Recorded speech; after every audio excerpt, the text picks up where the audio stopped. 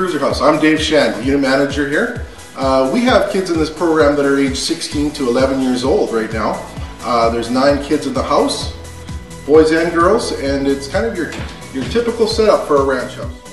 This is our game room or lounge room where we hang out. Oftentimes kids will come here in the morning time after they're done breakfast and done all their things.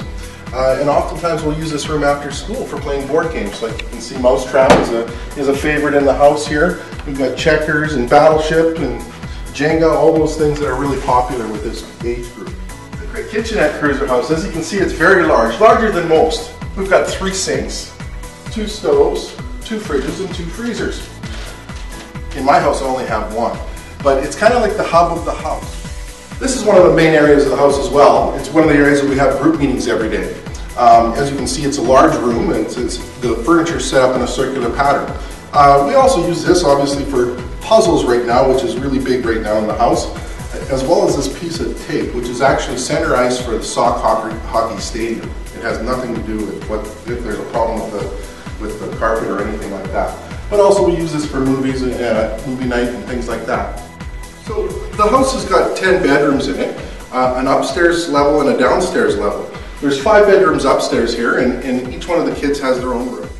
The kids have conduct problems as their main reason for being at Ranch Ehrlo. So we provide a very structured approach to living every day in hopes of teaching kids better ways and healthier ways to live their life.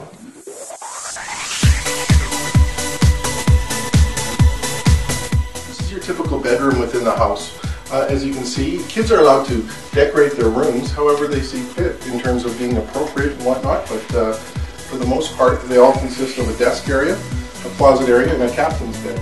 Out here, outside in the yard, we have a shared yard with Fitch House, which is also another Ranch Ehrlo program, and we utilize this space for shinny and basketball. So it's a really nice area to have, and a very large yard between the 2 houses that we're able to utilize on a daily basis.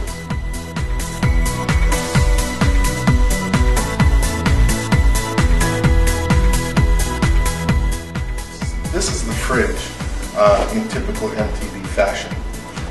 Let's see what we have in the fridge here.